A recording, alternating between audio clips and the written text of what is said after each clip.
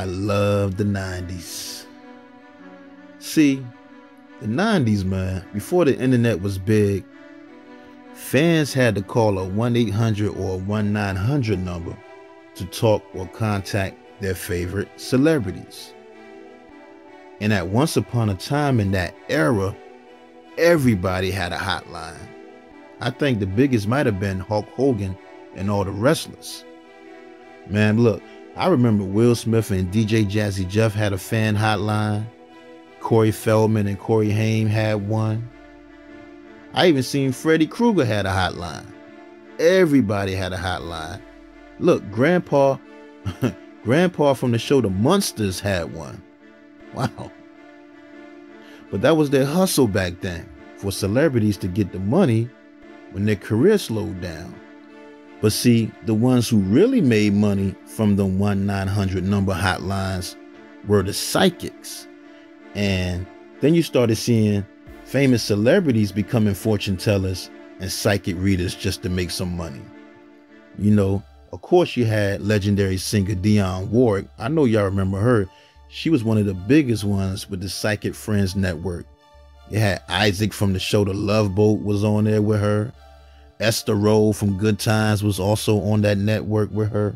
Gary Coleman. LaToya Jackson got into it. Bridget Nielsen from the movie Rocky IV, and she was in Conan. She had got into it. Tori Spelling and many more. Now, don't get me wrong now. Don't get me wrong. Now, a lot of psychics have solved a lot of cases that were unsolved that even police couldn't figure out. Some family members would hire psychics to find their loved ones and things like that. But some psychics have been exposed for telling lies, like Sylvia Brown, who used to be on the Montel Williams show all the time. I remember when she told some parents, man, their child was dead, and come to find out, the child was alive. That's a shame, man. I'm gonna get into her story too on another episode, because she got called out a couple times. But I know for a fact y'all remember Miss Cleo. Miss Cleo was off the chain. Call me now. Miss Cleo, man. She had that Jamaican accent. Look, Miss Cleo used to tell women that their husbands was cheating, or vice versa, or tell the husband that the kid wasn't his. Crazy stuff, man. Miss Cleo was. Look, let's get right into it. I ain't gonna waste no time. Let's get right into her story, right? Now, Miss Cleo real name is Yori Dell Harris, and she was born August 12th, 1962 in Los Angeles, California. I know a lot of people thought she was from the Caribbeans. Now, growing up, she was one of 10 siblings, and her parents were very successful Americans. Her father, who was from Texas, and her mother was from California, they put her in an all-girls boarding school. Now, one article tried to say her parents were drug dealers, but Miss Cleo said that wasn't true, and she was very upset with the People magazine for putting that out there. But anyway, now, when she got to high school, most people just remember her just always taking pictures and working on the school yearbook. But also in high school, that's when she discovered she was a lesbian and dated her first girlfriend. Miss Cleo said in an interview that her girlfriend had blonde hair and blue eyes and was on the swim team, and she thought she was the best thing since sliced bread. But see, by the time they were seniors in high school, her and her girlfriend, her girlfriend's father found out and broke them up. After that, around the age of 19, to hide her sexuality, Miss Cleo ended up marrying a gay guy so that everybody would just leave them alone. And they ended up having 2 daughters together, but they divorced a couple years later. And then they got back together again and remarried, but he ended up dying from AIDS later on in life.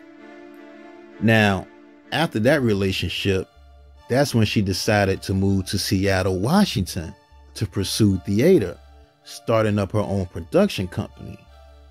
Now in Seattle, to get money, she started doing all types of fraudulent stuff. And she had a whole bunch of names she would go by, like Reed Paris, Yuri, Cleo Millie, and many more, claiming she was a theater arts major at the University of Southern California, which was a total lie. But see, with those lies, right, she was able to get hired by the Langston Hughes nonprofit advisory council. And look, they gave her a budget to pay the cast and crew members for her 3 stage plays she had created. Now, one of those plays she created was called For Women Only, in which she plays a turban-wearing Jamaican lady named Miss Cleo, who sold trinkets at a market. That's where the name and the Jamaican accent come from. And she would practice that accent on and off camera, in which people around her at the time just thought was weird. Why was she doing that? But see, now, once that play came out, she never paid the cast members and the crew.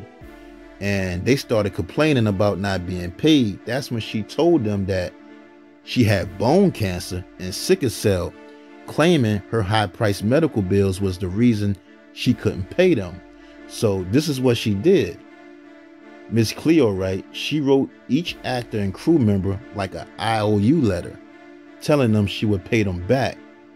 But check this, right? Now, after lying to them about that, she ended up skipping town and went to Florida. Now, the Langston Hughes Center where she was doing her plays were going to press charges on her, but they changed their mind and just decided that the legal action would cost far more than the money, so they just let it go. They was just more upset that the little kids in her plays didn't get paid.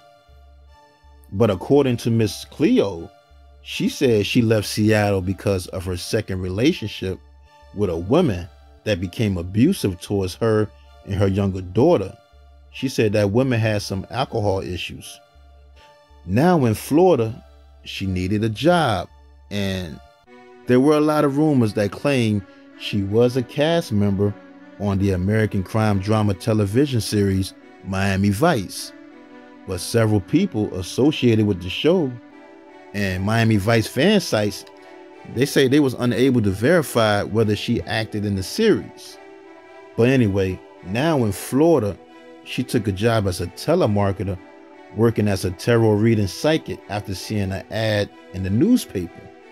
And she did that for about 3 to 4 years, right? And she was so good at what she was doing with that Jamaican accent that the owners of the Psychic Readers Network company took notice. And one day, while she was working a special event at the mall doing her tarot reading, when all of a sudden she was approached by a production assistant from Access Resource Services and Psychic Readers Network. And they was impressed. They wanted her to do a commercial and be the spokesperson for the company. And of course she agreed because she needed the money, which was going to be $1,700 for doing a commercial for them. Because see, look, the Psychic Readers Network first spokesperson was Philip Michael Thomas, who y'all probably know from the 80s hit show Miami Vice. The crazy part is, look, they fired Philip Michael Thomas and hired Miss Cleo, and he sued them for breach of contract. And he was awarded a judgment of $1.5 million plus $780,000 in interest. Wow. Now, that psychic network business, right, it was started by a guy named Stephen Fetter, who was a wealthy Florida businessman, and his cousin Peter Stoles. And they've been in the business running other telephone psychic operations since 1993. They came from Jersey. They've been doing this game. Now, at first, what they did was recruit qualified psychics. But when it popped off and got popular and the demand was heavy, that's when they just hired anybody, even with no psychic experience at all. Basically, they hire phone actors as subcontractors to keep callers on the line for at least 15 minutes. Because see, the first 3 minutes was free, but after that, it turns into $4.99 a minute for a psychic reading. And by the time you're done with the call, your phone bill would be over $300 or more. Wow, I'm getting that money, man.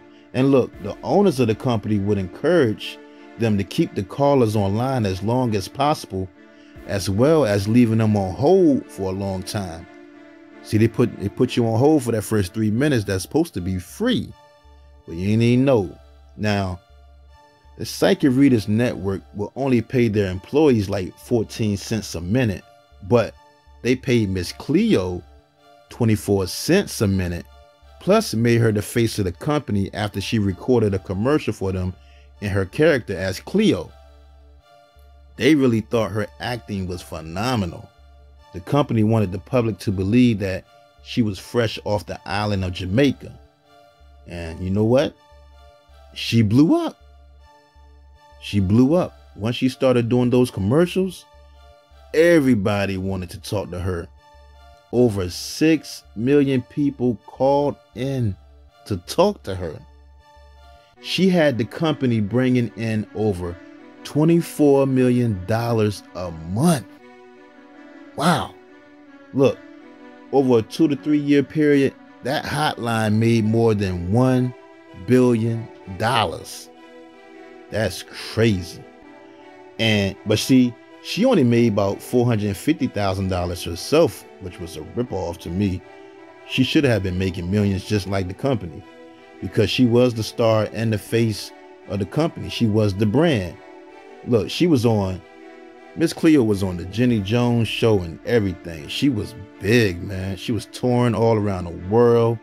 She also had a book she was selling called Keeping It Real, a practical guide for spiritual living. And everything was just going good until a young court TV reporter named Matt Bean blew the lid on the scam. Now, what happened was somebody had told him that all the psychics were really reading off a pre-written script instead of performing actual tarot card readings when people called in. So somehow he ended up getting the script, and he called the hotline himself to see if they were really reading off the script. And it was true. And that's when he put the story out there to the media. And that's when the FBI launched an investigation into the company. Then lawsuits. Oh man, lawsuits started rolling in. They started coming. Lawsuits from states like North Carolina, Arkansas, Florida, Illinois, Kansas, Missouri, New York, Oklahoma, Pennsylvania, Wisconsin, and many more. And in 2002, that's when the Federal Trade Commission filed a complaint against the Psychic Readers Network for telling viewers they would get a free reading and then charging them. Now see, the FTC, the Federal Trade Commission, what their job is, they focus on protecting customers and businesses from fraud. You got a lot of people out here that be doing startup businesses and claiming this would do this and do that. Like doctors be making stuff and saying this can cure cancer, but the FTC, they got to go through them. Now, they also said that the Psychic Readers Network company also bullied and harassed people into paying charges they weren't legally obligated to pay. Now, after the lawsuit, right, the Psychic Readers Network agreed to forgive over $500 million in outstanding charges and paid $5 million in fines to the Federal Trade Commission. But Miss Cleo, she didn't get caught up in that. She almost got caught up in it, but she didn't get caught up. She was dropped from the lawsuit because the company just used her as the face of the company, and a spokesperson couldn't be held liable for violations. But the Florida Attorney General did ask to have her birth certificate revealed, proving to the world that she is not a Jamaican shaman. Now, After the Psychic Readers Network was shut down by the federal probe, Miss Cleo, she had got an offer from another company that included a national tour of inspirational workshops and a 2-book deal. But her bad reputation and her image was damaged, man, and that whole scandal just messed up that deal. But she did appear in other things though. Even though her image had a bad reputation and all that, a lot of companies still hire her to be a spokesperson. Like Benefit Cosmetics picked her to be the face of their Flawless Friends network. She was picked up to be a spokesperson for Fuse Network. She did a commercial for a used car dealership. The company General Mills, who had the cereal Cinnamon French Toast Crunch, put her in a commercial, but the Psychic Readers Network sued them in federal court for violating copyrights and trademarks because they own the whole Miss Cleo brand. And she did find ways to pay her bills though. She found ways. Her voice was a character in the Grand Theft Auto Vice City video game. She played the auntie in that. She had a character on PlayStation's MTV Celebrity Deathmatch. She also appeared in a documentary called Hotline, which was about telephone hotline scams. And she told her side of the story in that. Y'all should check that out. That was a good documentary. She told her side of the story on things and how the company treated her and everything. So check that out when y'all get a chance. It's called Hotlines. Now, she also put out a bunch of poetry albums. One was called Convicted for My Beliefs, and another was called Full Moon Madness, in which she said was inspired by the 2007 campus shooting at Virginia Tech. Now, she also came out publicly as a lesbian after her teenage godson inspired her to reveal her sexuality. And believe it or not, she was still doing readings privately, charging clients $75 to $250 to talk by phone or in person. And I mean, she still had loyal clients, and people still looked at her like a celebrity and thought she was a real psychic, even though she predicted Obama would never be the president, in which he was. So she was wrong about that. But she did say Tupac and Biggie's murder was a conspiracy. I do believe that. I think she's right about that. And you know what? Miss Cleo, man, she was cool though. She never took nothing to heart. When all those TV shows started making fun of her, she didn't get mad about it. She said she enjoys all the shows that make fun of her, like Mad TV and Dave Chappelle. But at the end of the day, you know, Miss Cleo insists she has Jamaican roots and claims she's actually not a psychic, but more of a spiritual counselor or spiritual advisor. Now, she also said she didn't make a lot of money like people were thinking.